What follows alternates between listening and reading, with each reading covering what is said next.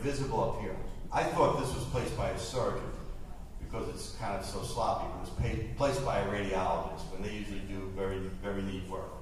But because of this, and my practice is mainly breast cancer, but I prefer to put my port in the infraclavicular area, so I only make one incision and no tunnel.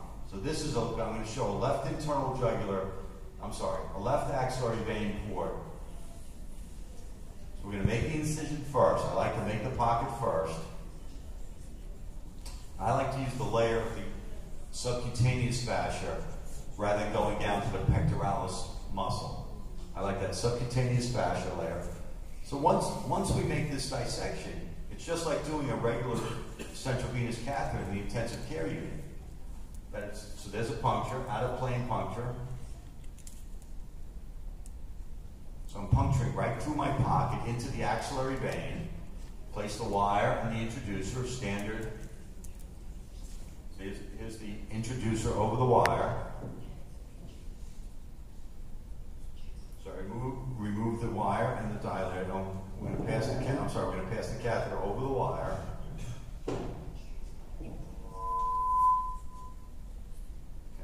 going to break off the sheath.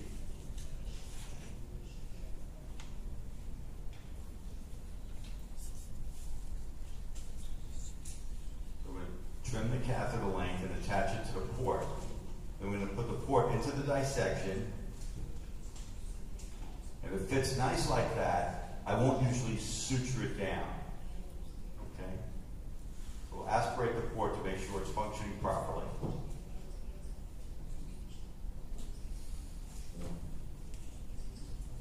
And we'll aspirate, and then again we'll close the skin out nicely.